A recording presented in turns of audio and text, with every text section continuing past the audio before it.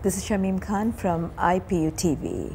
It's an absolute honor and a deep privilege for me to welcome you here, Honorable Head of Delegation, Salma Ataullahjan from Canada. A very warm welcome indeed. Empowerment in case of Parliament, like in terms of numbers or the skill or the potential or the capacity? Well, it seems most parliaments, I think except for a few countries like Rwanda and there's a few other countries, we seem to be stuck at the 30% or below the 30%.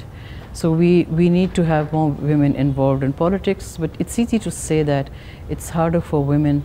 I don't know if you're aware of a report that we did on the sexual harassment or the harassment that women MPs face, that women parliamentarians face.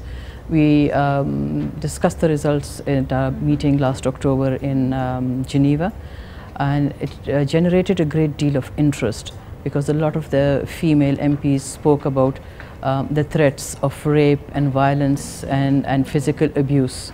And I think the numbers are actually higher, because when we'd interact and they'd ask the questions, a lot of the MPs would say, well, it has happened through somebody else, it didn't happen to me. So I feel that the numbers would be higher. There is always a taboo even in the parliament, like as far as women are concerned, like they say this happened to somebody else, sometimes they can't even speak about it. Because unfortunately in developing worlds, when you talk about sexual harassment and when you talk about sexual abuse, it's the woman who pays the ultimate price, right? Because there's that the men or society as a whole will say she must have done something to deserve, yes.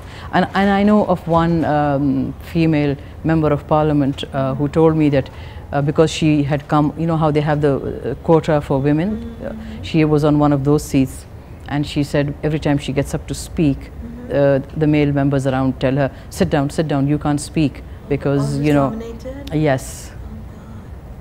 So we've come a long way, but we have a long way to go. Could you come up with certain resolutions, like eventually when you discuss it in the parliament, because it's happening to the parliamentarians, the women parliamentarians who represent the voice of the people, and they are being attacked. I don't know if we can come up with a resolution. The fact that we're having this conversation, I think that's the first step in the right direction, and we just have to encourage. And you know what? I mean, the women, they come out, they tell their stories, and I think that's the first step. That the fact that they're willing to discuss it, and we have to involve the men in this struggle too.